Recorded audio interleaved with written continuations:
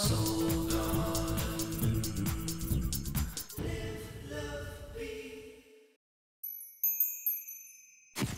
there, Gemini, and welcome now to Tuesday. Well, still cloudy and spaced out today. However, there's a lot going on behind the scenes, both with you and your opposite sign, Sagittarius. You see, we have an opposition on our hands, which is like a tug-of-war. Watch the astroweather to get the specifics and see the map.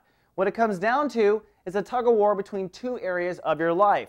And for you, Gemini, it is basically belief versus thought. Beliefs versus thoughts, and thoughts can also be spoken words too. Now, which of the two do you think would be most important to a Gemini? It's not speaking in thoughts, believe it or not. In fact, you've been doing a ton of work since the summer of 2005 to really get your twins in order, the ability to process and think and communicate better. But that's not what's important today. In fact, it's almost like the universe is saying, it's time now to take everything you've learned, all these thoughts and everything you've talked about in the last 2.5 years, and now pull it up into your belief structure. You're basically updating your belief structure very subtly.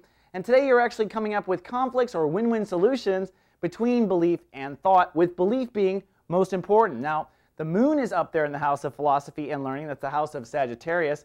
So a lot of it is emotional understanding. And the sun is ruled by the moon today. So our emotions really rule us today. On top of that, the moon will conjunct Chiron first, then Neptune the next 24 hours. When it hits Chiron, it's almost a very subtle opportunity to heal or let go of old pain. So if you have that opportunity, let it go, Gemini, let it go.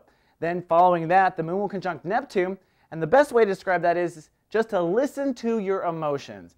Neptune is the planet of intuition. It even looks like an antenna. Wherever it is in a certain sign's chart, it indicates where the universe is just whispering in your ear what to do. We all get that free space somewhere. It's the bingo space. And for you, Gemini, it's in the house of belief structure. You're doing so many other things with like processing, communicating differently. You don't have time to get deep in belief structure. But Neptune's up there helping you out, and today it's about emotionally helping you out. All right, Gemini, that's all we got for Tuesday. See you tomorrow with more soul horoscopes. Live, love, be.